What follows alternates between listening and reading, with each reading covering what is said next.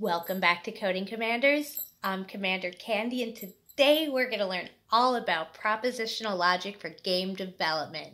Logic is the foundation of all computer programming, including game development. The better you understand logic, the easier it is to make your games fun, fast, and efficient. Mathematics, science, and computer programming are all based on logical reasoning.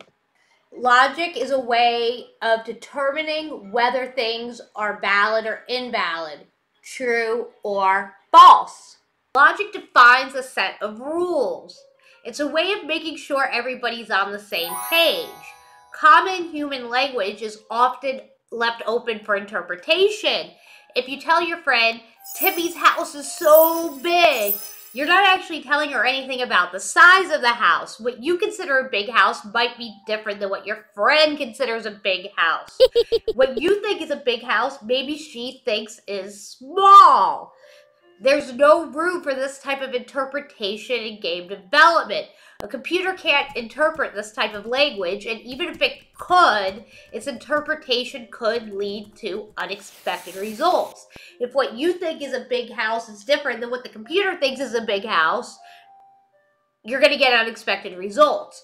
So we have to learn a set of rules that the computer is able to understand. We have to basically use language that's specific, very specific as to what we want to happen and when. So what is propositional logic?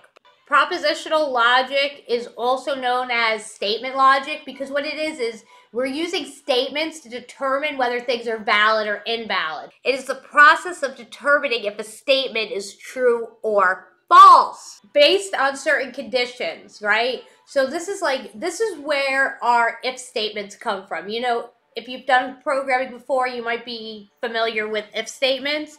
They're derived directly from propositional logic, which is one reason why propositional logic is so important. So based on certain conditions, things will either happen or not happen. At the end of the day, anything can be broken down to true or false logic. For example, say you're taking a multiple choice test with 4 options, A, B, C, or D. Only one answer is correct. This can be broken down to propositional logic by evaluating each possible answer as true or false. Once each possibility is evaluated, the true answer is the answer you select. As a programmer, your goal is telling the computer exactly what to do in every possible scenario. Now, of course, there's no programmer that has always covered every single possible scenario in every single block of code. We're human, right? Stuff's going to happen. Things are going to go live. Something's going to break. There was a scenario you didn't think of. That doesn't make you a bad programmer. That makes you human. But your goal should be to cover every possible scenario. If your goal is to cover every probable scenario, your code's going to break when it goes live. If your goal is to cover every possible scenario, some things might break when they go live, but not as much. It's going to be easy to manage and fix. We use propositional logic to define conditions. When will code execute? Since logic is based on rules and definitions, let's define a proposition. A proposition is a statement. A proposition has a truth value. That means a proposition is either true or false. And it has one single truth value. That means it can't be both true and false. It has to be one or the other. A proposition is either going to be true or it's going to be false. It can't be both. And it can't be jelly beans or 568. It can't be any of that shit, okay? It has to either be true or false. There's 2 possibilities. So let's do some examples here so we can make sure we all know what a proposition is. Linux is an operating system. Is this a proposition? Is it a statement? Yes. Does it evaluate true or false? Yes. And it has only one single truth value. Either Linux is an operating system or it's not an operating system. It's a proposition, yay! How much does Daisy love Hatnicks? Is this a statement? No, it's not a statement, it's a question. And also, it wouldn't evaluate true or false. I mean, it could be a word, it could be a number. I mean, who really knows? This is not a proposition. What about this one? H plus D is less than 3. Chat. Thank you, Hadnix. Chat, I need participation. Somebody tell me, is this a proposition? While I wait, I will eat some bratwurst with egg salad. It is a statement. It's a statement. It does evaluate true or false. But it doesn't have only one single truth value, because depending on what H and D are equal to, it could be true or false. So, this is not a proposition. If H is -2 and D is -1, then it would be true. But if H was 4 and D was 6, it would be false. So that's why it's not a proposition. Does Grave have a job yet? Grave has a job. It was a good question. Thank you, Grave. Grave has a job would be the proposition way to do that. That could either be true or false. You either have a job or you don't have a job. Oftentimes, usually when we're trying to solve a problem, we have to combine propositions together in order to solve the problem, right? We do this by using variables like P, Q, R, S. In propositional logic and in logic, P, Q, R, S are like the standard variables used, but anything can be a variable, right? We already went over variables, things like that, var Hatnicks, var king, var average, anything can be a variable. We also are going to use our logical operators such as and or. And comparison operators. Now let's look at our comparison operators. Comparison operators are used to compare values. A lot of these you're probably familiar with too. This one's less than, greater than, less than or equal to, greater than or equal to, and not equal to. When we write conditions in GD script and most programming languages, we use because when you set a variable equal, you say it equals that number. So if you use one equal sign, you're saying that it's always equal. You're setting it equal. If you want to say if it's equal and not set it equal, you use two equal signs. So X is equal to Y, A is not equal to B. Logic operators. Logic operators are used to write logic. We use them to describe when code will execute. So here's common logic operators. And, that means both of them. Color and number. That means color is true and number is true. Or, steak or fish. That means you're either having steak or fish. For this to be true, though, they can both be true, or just one of them could be true. With and, they both have to be true. Color and number have to be true. For steak or fish, steak could be true, fish could be true, or they both could be true. Not fish means it has to be false. This code will execute if not fish. Fish must be false in order for the code to execute. Now let's talk notation. Okay, let's do an example. We're going to let P equal Sally is 42 and let Q equal Linda is 36. P and Q. Let me change. I like the little pointer thingy-mabobby. Okay.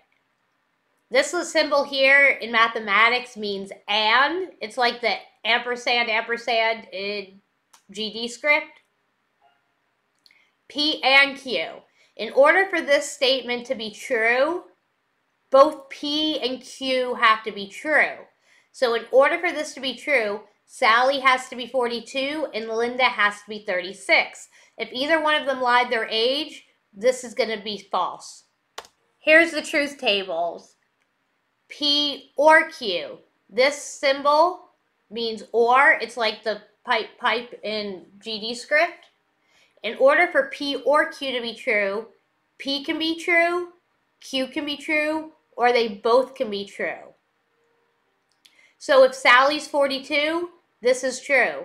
If Linda's 36, this is true. If Sally's 42 and Linda's 36, this will also be true. Exclusive. This symbol means exclusive. And there's two possibilities of truth and two of untruth. I didn't see an exclusive operator in GD script. If anybody knows there is one and I just missed it somewhere, let me know. But I didn't see an exclusive operator. But many programming languages have this. What this means is this evaluates true if P is true or if Q is true, but they can't both be true. If Sally's 42 and Linda's not 36, this will be true. If Sally's not 42, but Linda is 36, this will be true. If Sally's not 42 and Linda's not 36, this will be false. If Sally's 42 and Linda is 36, this would be false. Implication reads, if P, then Q. P is called the hypothesis, and Q is called the conclusion. And this is a conditional statement. Now, if statements directly come from implication, so this is an important one, because we're going to use implication to construct our if statements. This reads, if P, then Q. Or you could also say P implies Q. And how this would read with our values plugged in, if Sally is 42, then Linda is 36. That means that if Sally's not 42, then the statement doesn't even matter, because the statement's only going to apply if Sally's 42, right? If Sally's 42 and Linda's 36, it'll evaluate true. If Sally's 42 and Linda is not 36, then it's going to evaluate false. Biconditional reads P if and only if Q. You write it like this. Some people might, Hatnicks, do you remember the IFF? Didn't they have that in BASIC, or am I remembering that wrong? Because I'm getting it confused with my mathematical training as a youngster. Sally is 42 if and only if Linda is 36. That's P if and only if Q. What this means is if P then Q, and if Q then P. It works both ways. If Sally is 42, Linda's 36. If Linda is 36, Sally is 42. It goes both ways. P implies Q, and Q implies P. Negation, that means not. In mathematics, you can see it written any of these ways. This is the one you're probably the most familiar with. That's the negative sign, negative symbol, like -3. This means not P, the opposite of P. Oh, you can say it not P, the opposite of P, negative P. And the truth table for this, if P is true, not P is false. If P is false, not P is true. So here's our example. Your friend offers you a turkey sandwich. You are only interested in eating it if it is made with German mustard. Write your response using implication. Okay? So let's look at this. Remember, we're going to write a conditional statement. If P, then Q.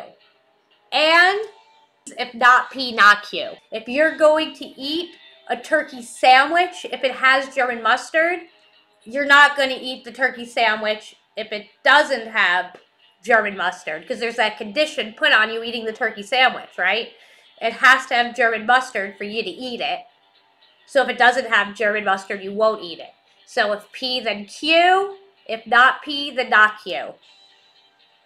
The hypothesis is sandwich, that says as, it's supposed to say has.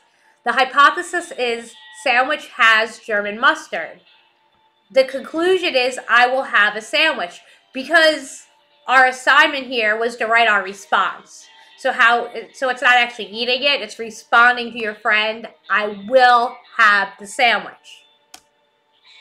So let's let P equal German mustard. let Q equal yes. And we're going to let R equal no. We're going to give a separate variable to not Q. So Q is yes, not Q. We're going to call R and give the response no. If P, then Q, and if not P, then R.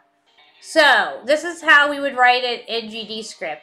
If German mustard is true, we could also just say if German mustard, but let's just, if German mustard is true, print, yes, I would love a sandwich. Else, print, no, thank you. If I'm coding best not speak, I got work as you can see. I'm a STEM girl, you took English. What you trying to be? Now, Thank you for watching my video. Don't forget to check out codingcommanders.com, where you'll find more tutorials on Godot, Linux, HTML, and much, much more. Also, don't forget to check out my brand new Linux gaming blog, where you'll find intriguing articles by Hatnix, Sir Dialot, and myself. Thank you again for watching, and until next time, happy coding! I'm the baddest tech to beat. Know you probably sub to me with a lap bag at my feet. My code on a USB, and I do it on my own. Ain't got no time to be on the phone. Think these bros be mad at me? Their intimidation shown.